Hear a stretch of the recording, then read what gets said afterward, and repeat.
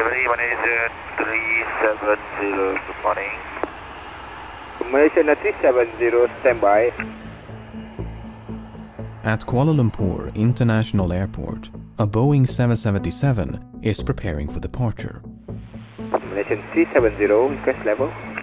370, we are ready, requesting flight level 350 to Beijing. Malaysian Airlines Flight 370 is a daily passenger flight between Kuala Lumpur, Malaysia and Beijing, China.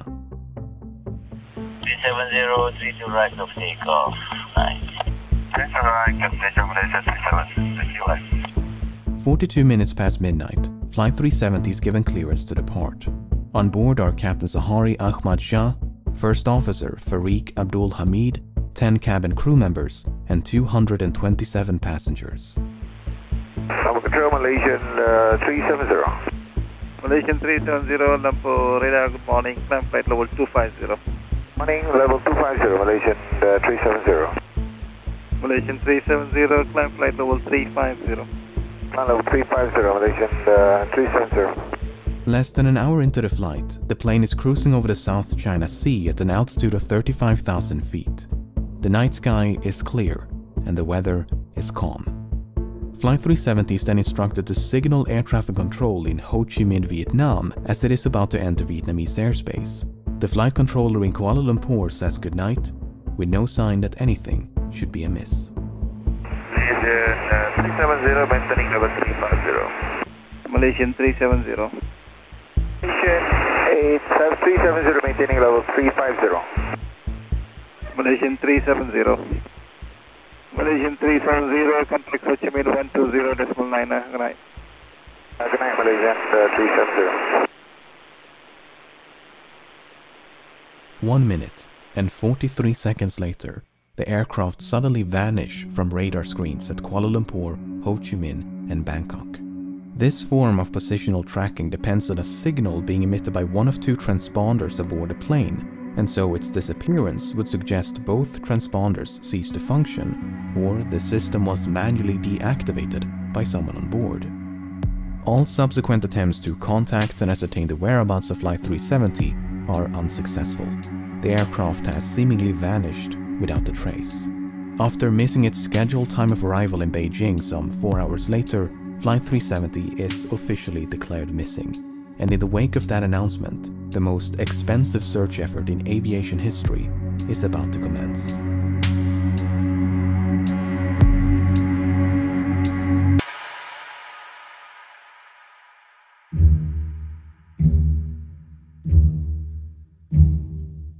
The search was initially concentrated around the location of the flight's disappearance between the South China Sea and the Gulf of Thailand. The search area was soon expanded, however, after the Malaysian military disclosed additional information. Unlike the radar system employed by air traffic control, long-range military radar does not rely on transponders but use reflectance to track the position of aerial targets. A review of the data collected by the Malaysian military revealed that moments after contact with Flight 370 was lost, the aircraft had deviated from its scheduled flight path with a subtle turn to the right, followed by a prolonged turn to the left. The aircraft had then flown back towards and across the Malaysian peninsula before turning right near the island of Penang. It maintained this northwesterly heading until it escaped the radar's coverage. Over the next few days, the Strait of Malacca, the Andaman Sea, and the Bay of Bengal was scoured by a multinational fleet of aircraft and vessels, but there was no trace of Flight 370. Meanwhile, investigators began to analyze the aircraft's satellite communication records. Like all modern airliners, Flight 370 was equipped with a satellite communications terminal, or SATCOM, to send and receive transmissions to and from the ground. Prior to departure, the SATCOM terminal had logged onto the satellite network and established a connection with a ground station in Perth, Australia. That station then maintained a detailed record of all the incoming and outgoing traffic between it and Flight 370. This is what it contained. Prior to the flight's disappearance over the South China Sea, everything appeared to be working as intended. Then, at some point during this portion of the flight, the SATCOM link was severed. For whatever reason, the terminal ceased to respond. But 3 minutes after the flight vanished over the Andaman Sea, the terminal requested to log back onto the network. The SATCOM link was successfully re-established and was not disrupted again until nearly 6 hours later, when the flight is presumed to have crashed due to fuel exhaustion. During these final hours, 2 attempts were made to contact the plane via satellite telephone. Both calls were acknowledged by the SATCOM terminal and would have been routed to the cockpit. Yet, they went unanswered. The terminal had also responded to 5 automatic status requests. In short, if the ground station had not heard from the aircraft in over an hour, it would transmit a signal to confirm the terminal was still online. While these transmissions did not contain any information about the flight's position, investigators were able to measure the distance between the satellite and the aircraft at the time of each transmission, based on how long it took those transmissions to be sent and received. This generated 7 rings of possible locations, from which 7 of these transmissions are thought to have originated. By taking fuel consumption, speed, and other factors into account, flight path analysis indicated the most probable origin of the final transmission to be somewhere along this arc in the southern Indian Ocean. The search effort shifted accordingly, and as the region fell within the jurisdiction of Australia, the Australian government took charge of the operation. Over the next few weeks, the search area was progressively refined to account for oceanic drift as well as improved estimations of the flight path. But this part of the southern Indian Ocean is so remote it took 6 days just to get there. A new fleet of aircraft and vessels gradually covered more than 4.5 million square kilometers of ocean, but Flight 370 was nowhere to be found.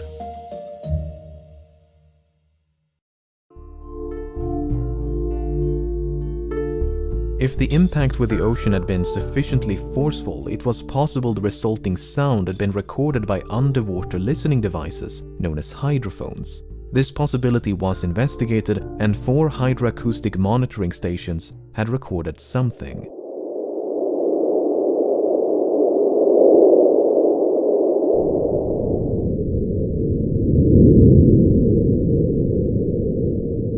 While the timing and direction of the sound were reasonably consistent with the final satellite transmission, the estimated origin was not. The sound was in all likelihood caused by nothing more than geological activity. Flight 370 was also equipped with 2 underwater locator beacons which had a battery life of some 40 days, and as the deadline approached in early April, signals with a pulse and frequency somewhat similar to the signal emitted by the beacons were detected at depths of up to 3,000 meters. An autonomous submersible then spent weeks scanning the seafloor where the signals had been detected, but no wreckage was ever found. And nothing would be found until more than 16 months later, when a discovery was made on the opposite side of the Indian Ocean. On the 29th of July 2015, a group of people were cleaning up a beach in Reunion, a small island to the east of Madagascar, when they stumbled upon this 2-meter-long metallic object covered in barnacles. Aviation experts quickly identified the object as a section of an aircraft wing known as a flaperon. Upon closer inspection, internal markings including dates and serial numbers conclusively ascertained the flaperon belonged to Flight 370. Even though Reunion Island is some 4,000 kilometers west of the search area, and more than a year had gone by since the flight disappeared, the location was consistent with simulations of debris dispersal patterns. There was now tangible evidence that Flight 370 had crashed somewhere in the Indian Ocean. The discovery of the flaperon prompted numerous searches along beaches and shorelines of southeastern Africa, and at least 31 additional items of interest have since been recovered and examined. Some of these items include a section of the outboard flap from the right wing, a piece of cowling from one of the 2 engines, a partial door from the nose landing gear, a section of the vertical stabilizer, and a mangled casing from one of the embedded headrest monitors. 18 of these items were identified as either likely, highly likely, or almost certain to have originated from Flight 370, whereas only 3 could be confirmed. The remaining 11 could not be identified. There were no traces of an explosion found on any of the debris tested, nor was there any evidence of a fire except for 3 small burn marks on one of the unidentifiable items. The search for debris was further aided by Earth observation satellites. Analyses of satellite imagery from March of 2014 uncovered a number of images which appear to feature man-made objects floating on or just below the surface in the southern Indian Ocean. However, the images were not nearly sharp enough to resolve any identifiable markings, and multiple searches notwithstanding, this debris was never recovered. A satellite image taken mere hours after the final transmission also captured what appeared to be a contrail some distance away from the search area. A later analysis, however, concluded it was most likely a shadow from a somewhat linear cloud formation.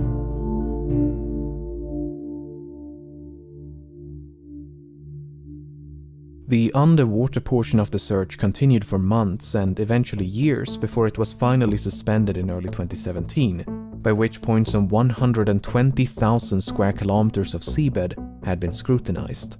The search effort was then resumed by an American salvage company known as Ocean Infinity, but after more than a year of searching, they too came up empty-handed.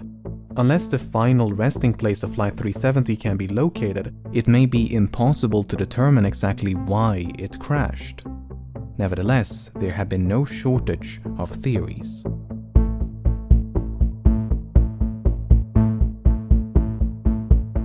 On the day of the disappearance, two of the passengers raised suspicion as they had boarded the flight with stolen passports, which immediately prompted concerns of a hijacking. But investigators were unable to link the two men to any terrorist organizations and soon determined they had traveled under false identities because they were seeking asylum, not due to any nefarious intent. Similar suspicions were raised when one of the passengers were identified as a flight engineer who might have possessed the necessary expertise to take control of a Boeing 777. Apart from the 239 persons on board, Flight 370 carried nearly 11 metric tons of cargo. Among the items listed on the flight manifest was a shipment of lithium-ion batteries, which led some to suspect a fire might have broken out mid-flight. For instance, the crash of UPS Airlines Flight 6 in September of 2010 was the result of a fire that was ignited by a pallet of lithium-ion batteries. Another potential source of ignition would be an electrical malfunction. The crash of Swiss Air Flight 111 in September of 1998 is thought to have been caused by a fire within the electrical wiring above the cockpit. The fire damaged and disabled multiple avionic systems, including the transponders and SATCOM. In the case of Flight 370, the sudden loss of communication and subsequent deviation from its scheduled flight path might have been a direct response to a fire. The two pilots may have turned back towards Malaysia to attempt an emergency landing at the nearest suitable airport. But no such attempt was ever made. Instead, Flight 370 kept going and remained aloft for another 6 hours. Some have theorized the crew might have been incapacitated by a sudden or gradual loss of cabin pressure. For instance, when Helios Airways Flight 522 failed to pressurize in August of 2005, the pilots quickly fell unconscious. Yet the aircraft continued to fly on autopilot for more than 2 hours until it ran out of fuel. Airline pilots are of course trained for such an event. In the event of cabin depressurization, an automatic system is designed to deploy oxygen masks to give the pilots enough time to perform an emergency descent to a more breathable altitude. The data recorded by the Malaysian military radar does indeed contain altitude information, but it is highly inconsistent. In fact, the Boeing 777 is incapable of performing the extreme altitude fluctuations recorded. At one point, the aircraft exceeded its maximum operating altitude by more than 15,000 feet, before making a 50,000 feet nosedive in less than a minute. Attempts to recreate these maneuvers on a flight simulator were unsuccessful, and thus the data was deemed inaccurate and unreliable. If Flight 370 did lose cabin pressure at 35,000 feet, and the pilots were incapacitated before descending to a more oxygenated altitude, it might explain why the aircraft remained aloft for as long as it did. What is a bit more difficult to explain, however, are these alterations in heading. Flight simulations have established the aircraft must have been under manual control during the initial left turn, as the bank angle or inclination of that turn was beyond the limits of the autopilot. Subsequent turns, however, could have been either manual or automatic. But for the autopilot to have made these course corrections, someone with the requisite knowledge must have programmed it to do so. The only other alternative is that the aircraft was in fact under manual control.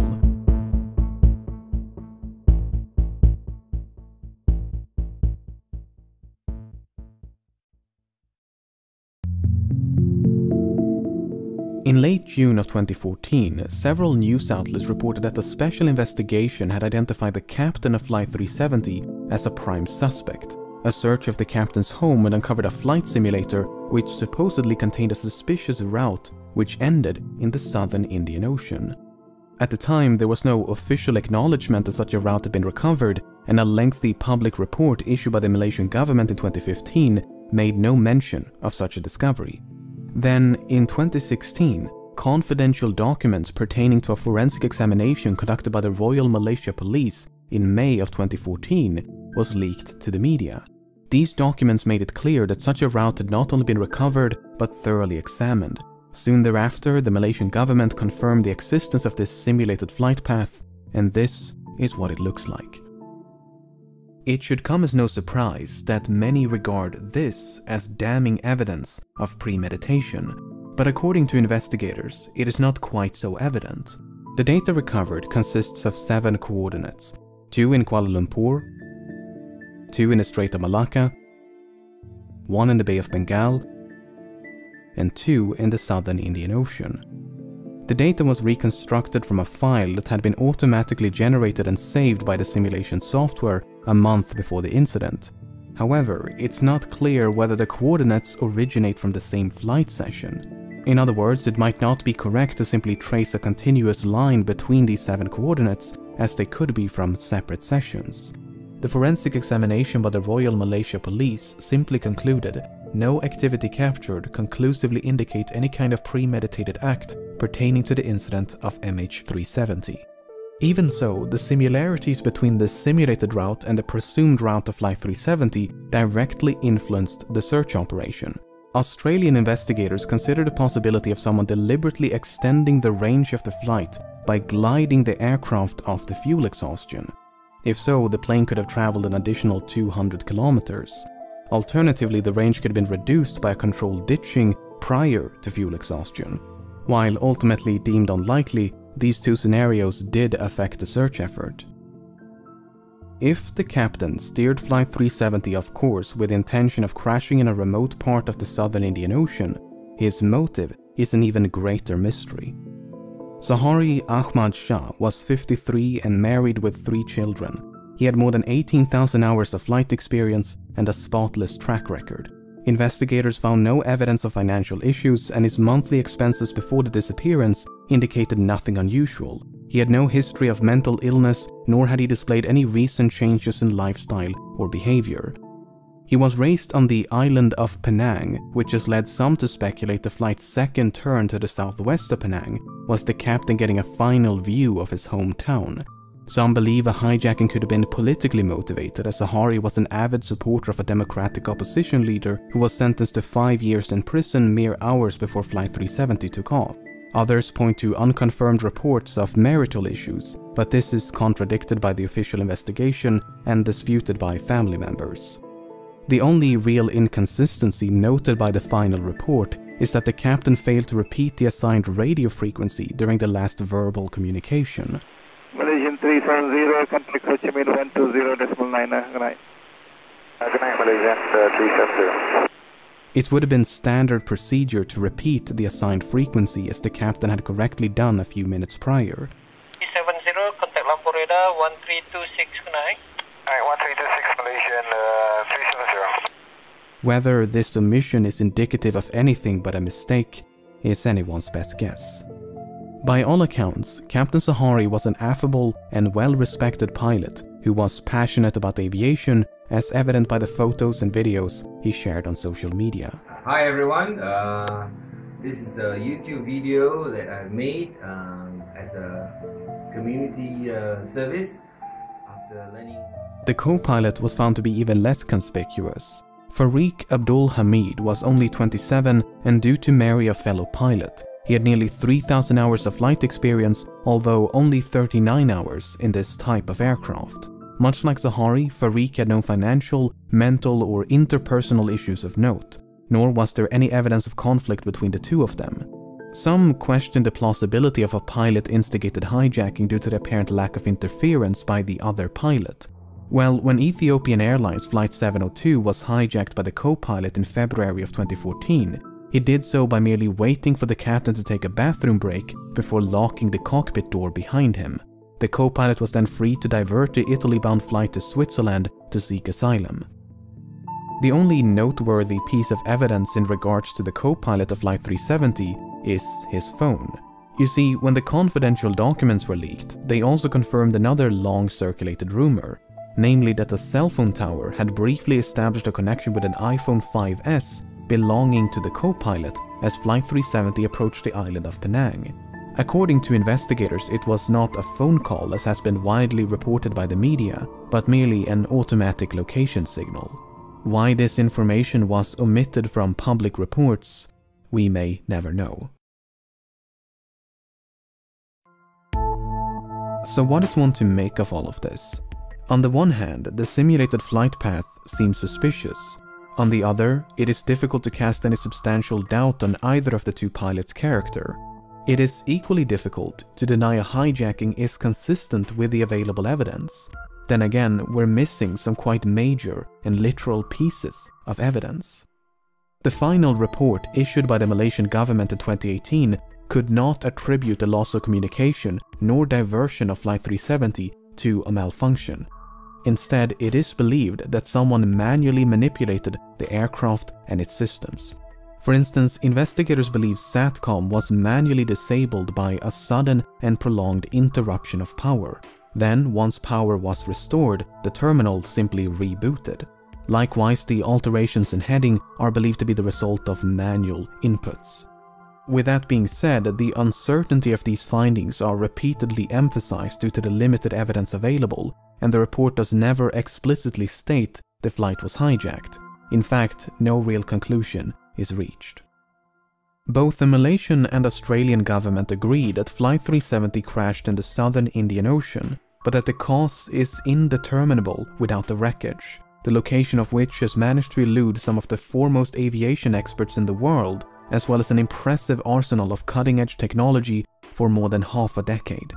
Authors, aviation experts, and independent investigators have all chimed in to offer their own thoughts and theories as to the nature of the crash and the location of the wreckage. Some believe there was no crash, but that the aircraft was shot down by an American naval base in the middle of the Indian Ocean. The satellite transmissions were then supposedly forged as part of a massive cover-up.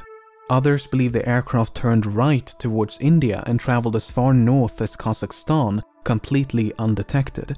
Debris was then supposedly planted along shorelines of southeastern Africa as part of a massive cover-up. Another theory suggests the aircraft was remotely hijacked and controlled by someone on the ground. While Boeing and other companies have experimented with technology that would allow for an aircraft to be remotely controlled, no commercial airliner is known to be outfitted with such a system. On the less conspiratorial side, the assumption that Flight 370 flew in a straight line and at a constant speed after turning left towards the southern Indian Ocean might simply be incorrect. In early 2018, a French team of independent investigators proposed an alternate flight.